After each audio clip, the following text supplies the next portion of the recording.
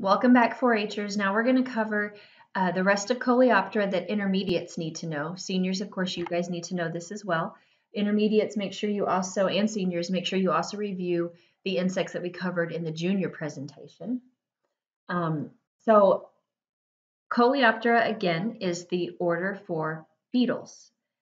Beetles all have chewing mouthparts. They all have a complete life cycle, and they're a very, very, very diverse type of an order. So they're pests, inconsequential, beneficial, just varies based on who they are. Intermediates we covered, and seniors we covered a handful of beetles that you also need to know in that junior presentation. So make sure that you watch that. But for intermediate and senior only insects, the first one that you need to know is called a boll weevil. Boll weevils are really interesting beetles because they have a huge impact on our Texas history, on our southern U.S. history. They're a major pest of cotton, so much so of a pest that the USDA, United States Department of Agriculture, initiated an eradication program in order to get rid of the boll weevil. And it is one of the few successful eradication programs that we have had in the U.S. You will every now and then find a boll weevil in a cotton field, especially those that border close to Mexico, but they're basically eradicated, and there's still monitoring programs going on to make sure that they don't have a rebound. So what I would know about weevils in general, because there are a handful of weevils that you guys are going to need to know. Weevils are beetles. They just have these long snouts for their mouth parts. So they kind of have like an elephant trunk, but at the end of it is where they chew. So boll weevil is a major pest. Its host is cotton. They feed on the cotton, they ruin the cotton, and they prevent it from becoming harvestable so that we can use it to make things. What I would also know about this guy is that it's a pretty good-sized weevil, and it also is really hairy if you look at that picture closely. Colorado potato beetle is another pest. These guys are kind of goldish yellow. They'll fade to white with the black stripes along the abdomen. They're rounded in shape, and they're bigger than a ladybug, but not by a whole lot. They're maybe twice the size of a ladybug, I guess. They are a pest. As their name says, they're found on potatoes, chewing mouthparts, complete life cycle. The left-hand picture shows you what they look like as larvae. They're actually kind of pretty, and there they are feeding on a plant. Japanese beetles also are pests. They are found in crops, so they're a pest of turf, but for this contest, use their host as a crop. The way that they look, their thorax is like this green metallic color, and then the wings are kind of a copper or a bronze, and also shiny and metallic. And then they have these white tufts of hair all along the edge of the abdomen. They do look like a June bug, but June bugs are just all brown. And these are actually kind of pretty if you see them. They're also a little smaller than a June bug, than like the typical June bugs species that we usually are accustomed to.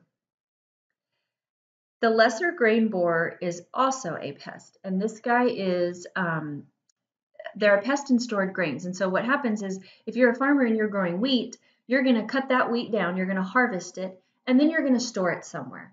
And you're storing it somewhere so that it can dry out, maybe, but also to wait until somebody's ready to buy it from you so that they can make cereal or they can make flour, or what we recognize the grain to be.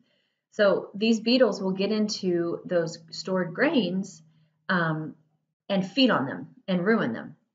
Really, really tiny bug. They're a pest. The thing about them is that from above you can't see their head. They're kind of hunchbacked if you look at them from that side picture. So I would recognize them in that way. There's another beetle that is a stored grains pest that we will look at for probably just for intermediates, maybe. I'm sorry, probably just for seniors, but you can see its head from above. So you can't see that guy's head from above, and that makes it kind of unique. This is another weevil that we have, and this weevil, I know it's a weevil immediately because it has that snout. This weevil is smaller than that boll weevil. It's a different color. It's not so gray, and it has no hair on it. This one is a maize or a rice weevil, so it's found on rice and corn. Maize is corn. The adult and the larvae are very small, And if that's a grain of corn, think about your popcorn before it pops. That's how tiny they are. The other thing about them is that they have 4 spots on their abdomen, 4 lighter colored spots on every corner of their wing. So that's another thing to look at. And now we have another weevil. And this guy's a weird looking weevil. He's not gray. He's not brown like the other one is. He's kind of mottled in color. Their trunk kind of snout is more curved than the other ones were. It looks warty. So this guy's a plum curculio. They're a pest of peaches and plums. On the contest it says peaches, but they also like plums. We just don't grow a whole lot of plums here in Texas, and so we're giving it the host to the type of plant that we do grow a lot of. And they feed on the fruit, so they're a bad guy.